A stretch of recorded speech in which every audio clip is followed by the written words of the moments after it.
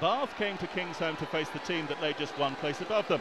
Gloucester are in their best form since 2002 and were looking for a 9th consecutive win to tighten their grip on a playoff spot. 28,000 fans were to be treated to one of the games of the season. Gloucester took a 5th-minute lead via the boot of Nicky Robinson, but the game really kicked off when Gloucester fullback Ollie Morgan put Bath under pressure before Rory Lawson's delicate kick and a fortunate bounce helped Henry Trinder run in for the try.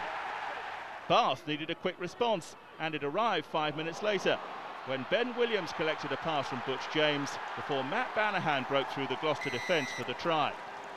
A Paul Doran-Jones touchdown had restored Gloucester's lead before an Ollie Barkley penalty took the teams in at 15-10 for the half.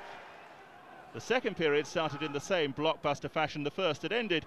Bath's Tom Biggs was able to break through 2 tackles, and within 2 minutes of the restart, the teams were level once again. Robinson slotted another penalty before Tom Voyce finished off a 5-minute flurry that saw Gloucester add 8 points, and the home side seemed to be in firm control. With 7 minutes left, Robinson looked to have finally put the game beyond all doubt, but Bath were not going down without a fight. A Williams try 4 minutes later not only had Bath thinking bonus point, but comeback. However, neither was to be. Another Voice try late on put the West Country derby to bed. His second of the game against his former club, Gloucester's 4th for the 5-point maximum, and denying Bath a losing bonus into the bargain.